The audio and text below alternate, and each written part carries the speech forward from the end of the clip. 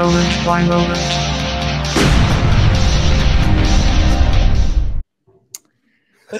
Oh, hey guys. Hey! Yo. Pow, pow, pow! Pew, pew, pew.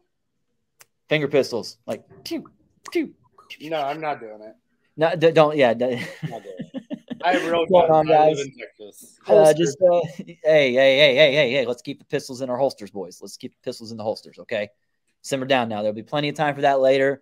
Welcome, everybody, to Moment by Moment, where we live in the moment while discussing the moments of Top Shot, moment by moment, as it were. I am here with my two lovely cohorts, Mr. 3Ball34, Mr. King Brett. The three best friends that anybody could have are here.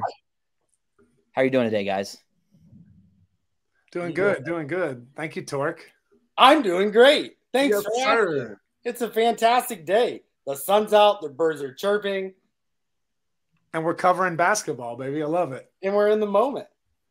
In the moment. With moments that we own. This set is so fire, dude. What? Tell us about it, King Brett. Well, it's not called fire, but it could be called explosion. Dude, video game numbers, childhood and real life. These dudes are putting up 50, 60 points. They're having, it's hard to describe. You have to watch these. If you haven't watched video game numbers, or if you're listening to this and you haven't watched these moments, you got to check it out. We got dudes like James Harden on the 76ers going up against the Clippers. Team he's being traded to. Whoa, no way. Foreshadowing. Oh, my gosh. Check it out. Putting up insane numbers. We have Kevin Durant on the Nets going up against the Magic, who did not play so magically. We got Luka. Luka! I kind of like. He's pretty awesome. Playing for the Mavs, going up against the Nets. We got some great teams, some great players putting up insane points, crazy passes, crazy dishes, crazy slams.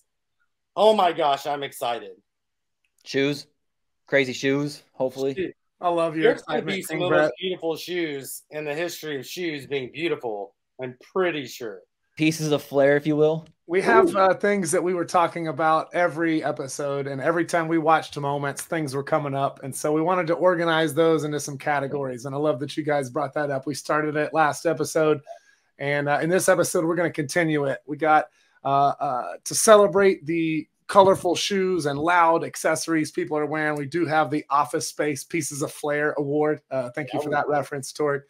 Looking for the coolest shoes or accessories. Then we have the Step Brothers Did We Just Become Best Friends Award. Looking for teammates that are showing love to their other teammates. Whether they're on the bench, whether they're on the bench or on the floor. Just excited about the plays. What'd you say, King Brett? Said, did you touch my drum set? And then Torque said, hey, man, John Bonham's playing Moby Dick for real. I'm just saying. You want to go do karate in my garage? Sick reference, bro. Then we're going to get real serious for a minute because in The Revenant, Leo DiCaprio had to eat a real bison liver just to win his first Oscar. Now, that is a tough bucket. We're going to look at the toughest bucket we can see in these three moments we're watching today. Fun fact, he may or may not have puked in a bucket afterwards on set, but that's how committed he is to his craft. Love how you said fact and may or may not. It's like it's a fact that it could have or could have not happened. He is a practicing vegetarian, and then to eat a bison liver on film is just nuts, and had to do that just to get his first bucket. So congrats to Leo, and we'll see which player we choose in what moment. Then last but not least, we have the Jesse Pinkman letting Walter White cook, a little Breaking Bad reference. We're looking for the Best Assist Award of the moments that we're watching today. So very excited about those four and going to break them down. You guys ready to get into the moments? I am. Yes. Speaking of assists, I think this is James Harden on tap because we got a lot of assists to choose from in this one, don't we? We do. He went nuts, matching a 76ers record. How many assists did he get there, Torque? 21, I think. Mr. I Am the System. Insane. I feel like I want to do that with like a Sylvester Stallone from like Judge Dredd, I Am the Law voice, but I don't think it'll work. We'll leave that alone. But no, he is the system. He doesn't need a system. Say what you want about James Harden. My humble opinion is that I don't think that if you can dispute that he is one of the top players of all time with the ball in his hands. Like, he is just that good on the ball. I mean, amongst his peers, they will tell you the exact same. Don't know if he's the best teammate ever, but as far as basketball savant talent, he is that dude. He is that dude for sure. Fun fact, his beard may or may not be one of the top 10 all-time scorers in NBA history. You guys killing me with the numbers are there, bro. It adds up. Saw this guy in college at Arizona State, and just I was impressed, but never thought we'd see what we're seeing. What he came out and did for Oklahoma City, and now we're seeing it from different teams with the Nets and the 76ers. Baggage aside, as you mentioned, just with the ball, his step backs, his footwork, he can flat pass, he can score from everywhere. He's kind of changed the game as for we're getting a layup or a three. Like, he doesn't care about the mid-range at all. He's getting all the way to the rim, and if they stop him, we'll kick it and find a cutter or a shooter. And then he loves that step back.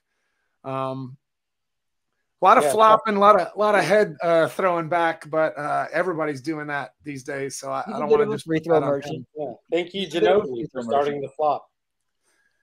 I mean, you got to keep him off you, I guess. But in this particular reel, it's got to look at that outlet pass. That's filthy. Over the top. That's nice. Let's note that. Was that Harden to Tobias Harris, I think? Yeah. In stride, where the guy doesn't have to dribble, he just catches it and lays it in traffic. That was nice. Makes it look simple. James Harden is over two defenders. Bottom line, like, he can go to any team and he's going to make a drastic difference. Like, he's one of those players. You're saying drastic difference, good or bad there, King Brett? Yeah. I left it open-ended because half our viewers would view that one way versus the other. He may or may not make a drastic difference. It's a fact. He's like one of those guys that we've talked about before. You can't dispute the numbers that he puts up. That's why he's in a video game numbers. But he's one of the guys, you either love him or you hate him. There's no real in-between, like, oh, I kind of like him, he's okay. It's like you like the dude, like his basketball, you don't care about off the court, or you just dislike him no matter how good he plays. Most superstars are on that level of that they just create a love or hate relationship. You're either all in or all against. You're not necessarily in the middle, riding the fence there. He's just an incredible talent. Look at that. Does that mean, based on what you just said, you would consider him a superstar? Oh yeah, definitely. Oh, he's superstar. I mean, but he's a what's the saying? He's a myth wrapped in a riddle, wrapped in a conundrum or enigma or something like that. He's just the dude's SAT words again. I don't know how I'd feel about him on my team, but I think if I could just separate the baggage, because you got it when you talk about James Harden, unfortunately there's baggage, but if you could separate that and just pure basketball ability, top 10 player in the league, top 5 player in the league. For sure. Thinking already for a celebration and a teammate award here at the end of the moment. Embiid gives him a great hug. Great game, buddy. The guy put up 20, 11, and 21, setting the 76ers franchise record for assists, as we mentioned. But the reason I bring up the Selly, it's not that great of a hug and not that big of a deal. But then you see two future teammates, Kawhi Leonard and Paul George, come up with a more hey, what's up, man? Nice. Just let me put my paws on you. Like, they're excited to get him in there, trying to bring him on over to LA, Yeah. They're all Southern California dudes. I mean, like, it makes sense. It's funny that we notice these things in hindsight, like body language wise. Right here. That's Harden's almost like, dude, what are you doing getting in my way? I'm trying to talk to the crowd. He's like, hey, man. Dude, Paul, he even touched his hair. You don't touch people's hair. Don't be messing up my braids. I got cornrows under here. He just played a whole game. They didn't even move once. They're tight, man. Sheesh. That hurts. Very nice. Good first start, man. James Harden for the 76ers playing against his 2020 game, my kind of 2020 game. 20 assists, not 20 rebounds, 20 points, 20 assists. That's crazy, man. Push the basketball. So check out KD. Speaking of playing for the Nets in this moment. Wemby look alike.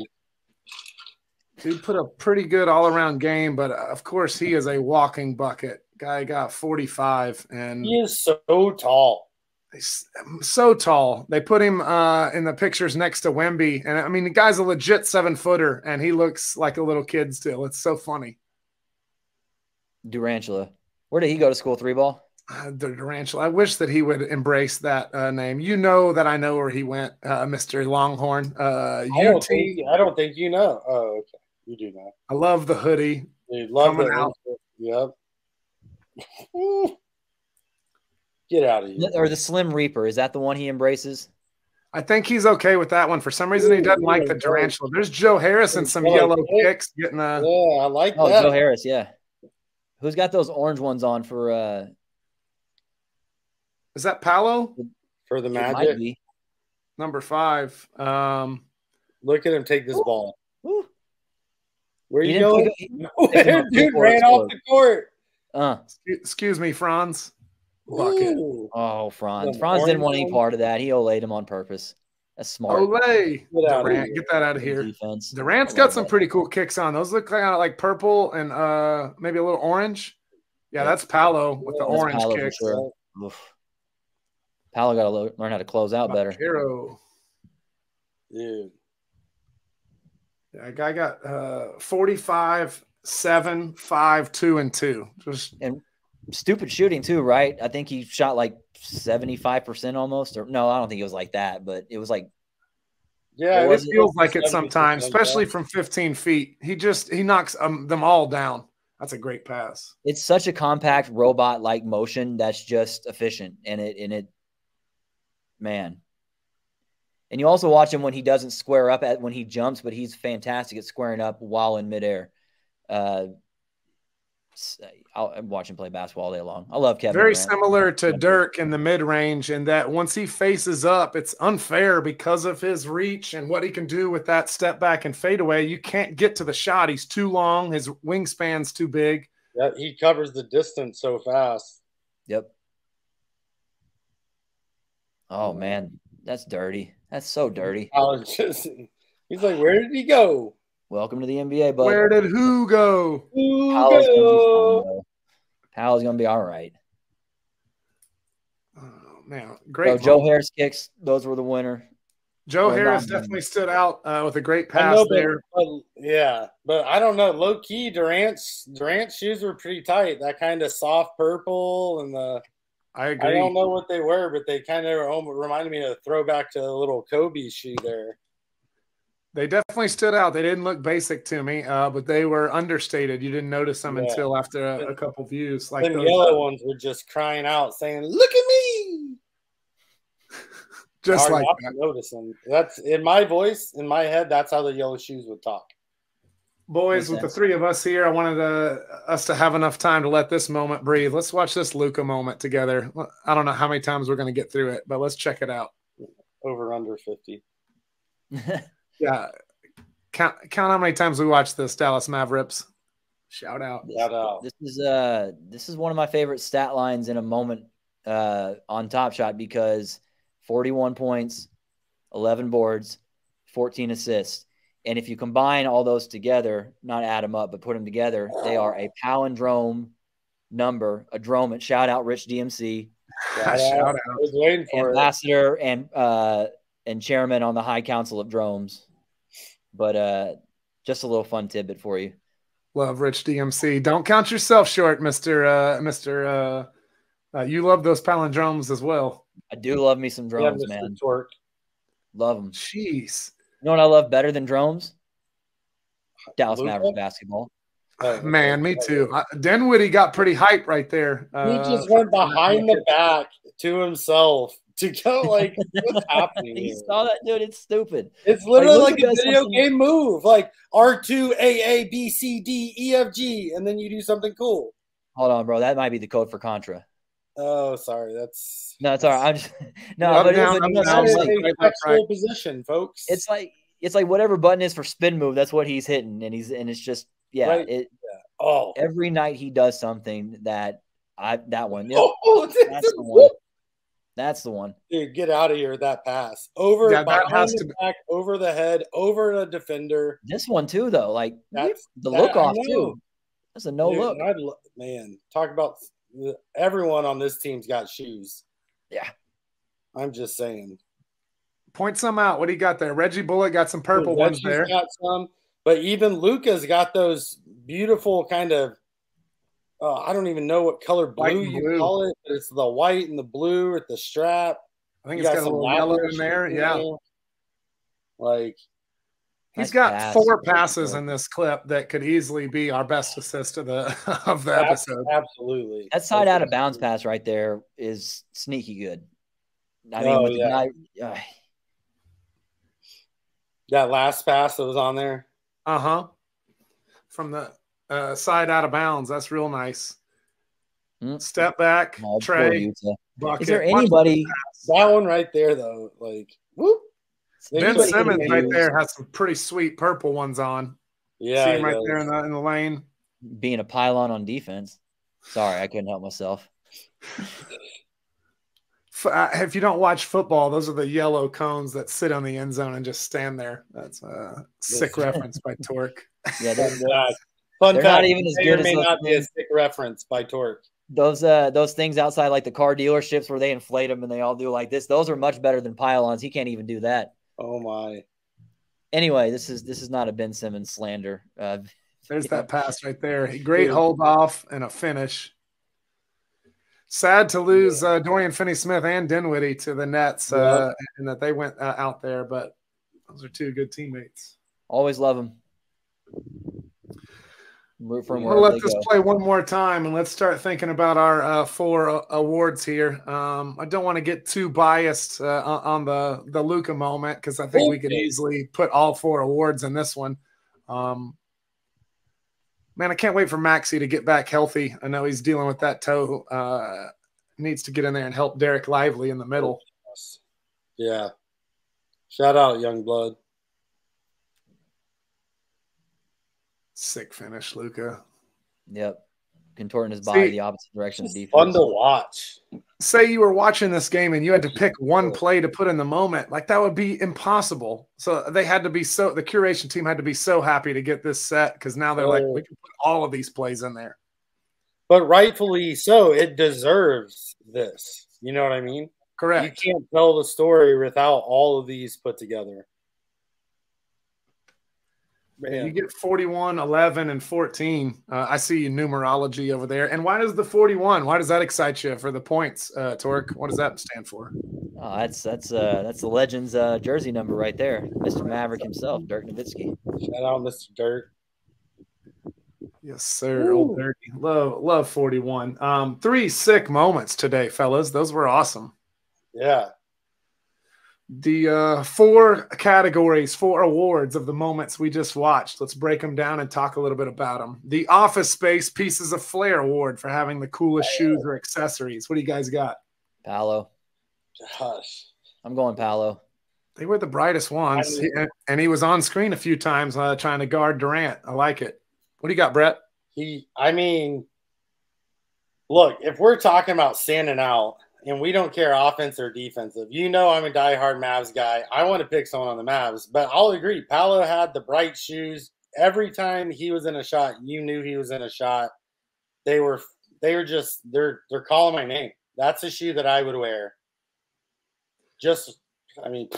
I agree. I think the Joe Harris, those off yellow, because you wanted to try to pick somebody on offense, but it's nothing really spectacular, and they're not that bright.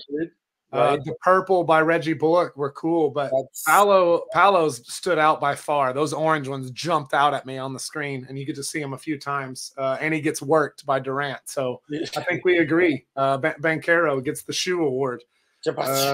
Pieces of flair. Category 2, the Step Brothers. Did we just become best friends?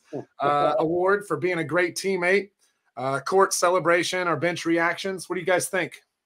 I'm going Dauphin at the very end of the Luka moment. It's just you got me all sentimental about Dinwiddie and Dorian Finney-Smith, specifically Dauphin, because he was just kind of the heart and soul of a very poor defensive team, and he was the guy that was kind of commanding that thing for a while there, but it was sad to see him go. But nice to see him kind of immortalized at the end of that moment, showing his respect to Luka, because they seem to get along really well. So I go with Dauphin.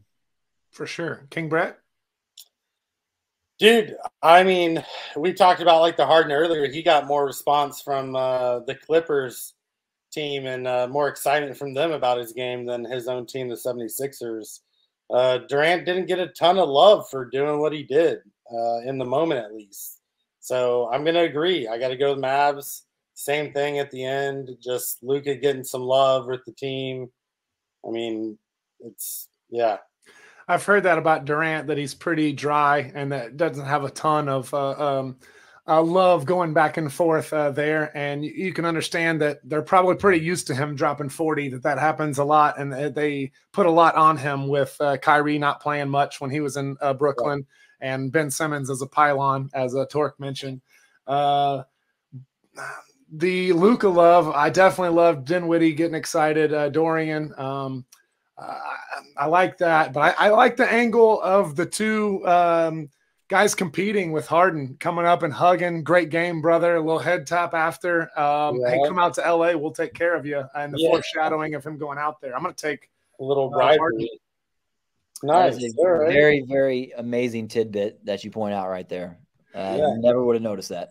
Brides do happen in NBA, folks. I've heard at the handshake lines, and you hear old heads talk all the time of like, don't go over there and say, and hug them and have smiles and stuff. Like, you're in a war, you're fighting and stuff. But these guys are moving teams so much now. Like, they know each other. They vacation together. They live in similar areas a lot of times. They're buddies. And that can be before or during the game. But once the game's over, like, the battle is over. Like, you either won or you lost. Now we're just boys kicking it.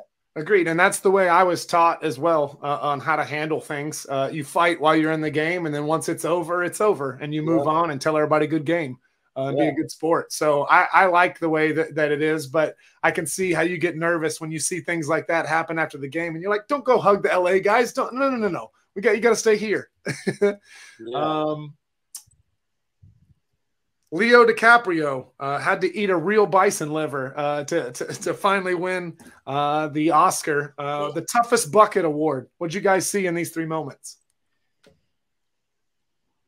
There's a couple. I still think that cross court pass, or from Harden all the way out to the guy, because he threw it over two guys and he had to finish in traffic as well to Tobias Harris. I think that was a pretty tough bucket. Other than that, it was really just a lot of Luka just giving his teammates like wide open layups. So nothing terribly tough other than having to stand there. But I'd go with that Harden to Tobias Harris moment or play for sure. For the toughest bucket. I like that. What do you got, King Brett? Man, I mean, I'm thinking about the assist versus bucket because, like, I'm liking Luka's, no look over the top, behind the back pass to, the cutter coming in to finish. But I mean, when you watch the James Harden, literally inbound, he gets the ball and it's full on everything he's got, launching this ball almost the whole entire court. Like you said, over two dudes and putting it, it's like a quarterback in basketball, but with two hands. Like, imagine an NFL quarterback having to throw the ball with two hands. They wouldn't be able to throw it as far. I liked that moment a lot. I think that it is a very tough pass. As from the bucket side of things, I think that's a great point by Torque, that he didn't just catch it in stride and then get a wide open finish, that he caught it and there's defenders there that he had to finish through, which I think gets it to qualify for the toughest bucket award also. But it could have easily fit for our next category for assist as well. But I think we all know what's going to win that one, as Brett alluded to. I want to give another alternate. Kevin Durant had bank arrow on him, as we pointed out, with the pieces of flare showing up with the shoes, trying to guard him and get in his chili several times in the mid-range, and it didn't even affect KD. He's just jab stepping and hitting jumpers.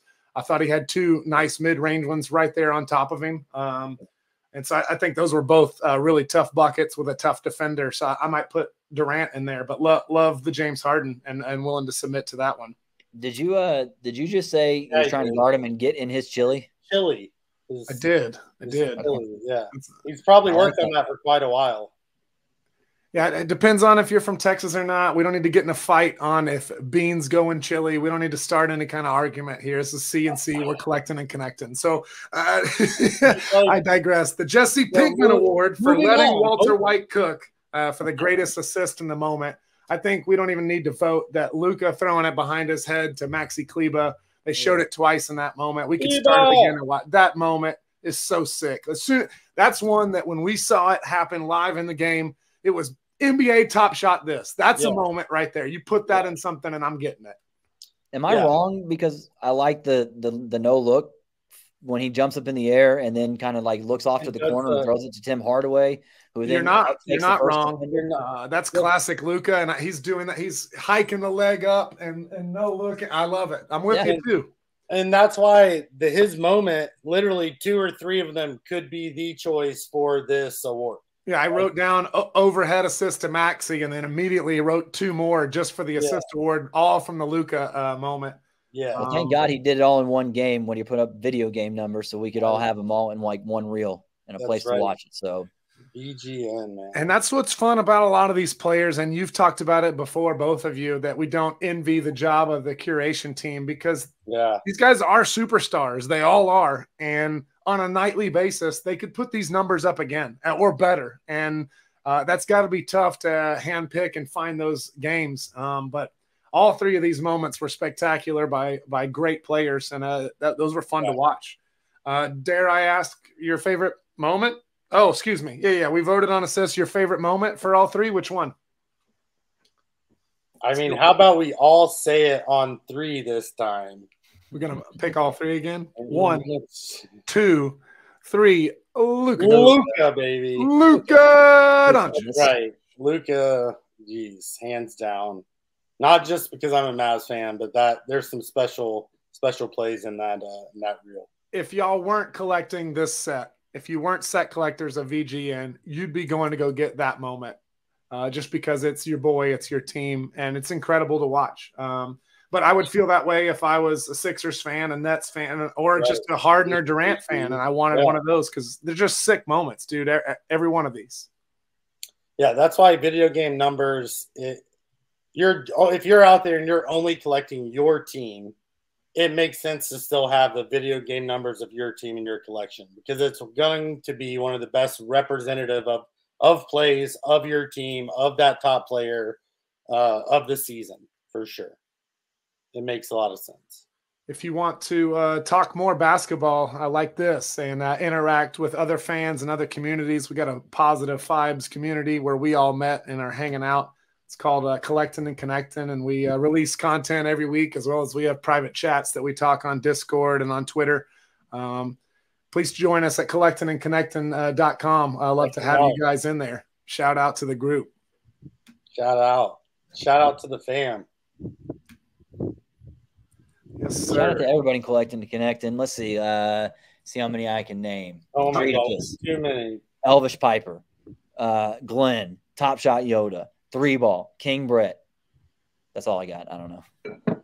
Mr. Kick. There's too many to name. Chewy's sitting there. He's like, I knew he wasn't going to name me. I knew that he.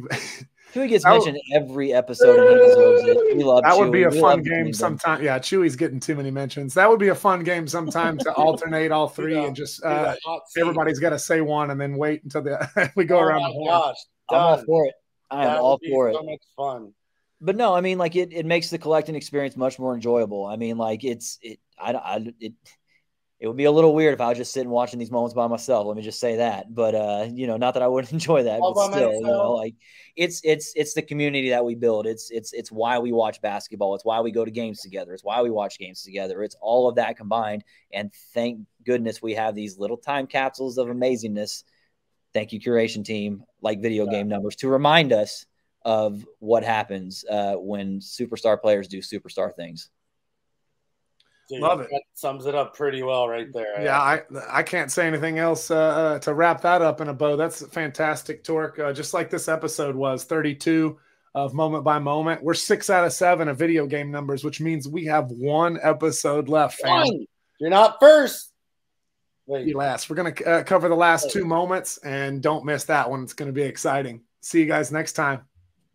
Peace out, guys. Yes, sir. Moment by moment.